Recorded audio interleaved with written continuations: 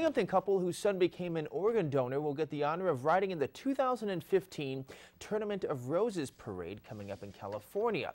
Jim and Connie Pratt lost their son, 35-year-old Jonathan, in 2012 in a tragic accident when he was hit by a car.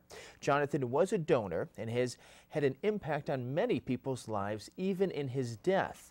The Pratts from Binghamton were chosen by the Center for Donation and Transplant to take part in the parade. They say it will help to honor their son and raise awareness of the important issue.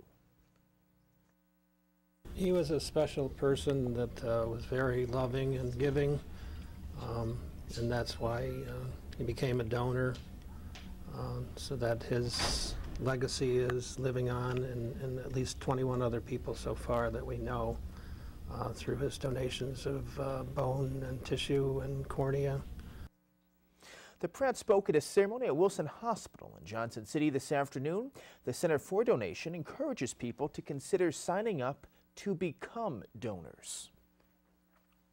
The need for donated organs in this country is urgent.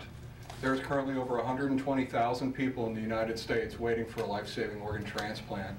Tragically, 18 people a day lose their lives because not enough organs for transplant are available. For information on becoming a donor, log on to donatelifecdt.com.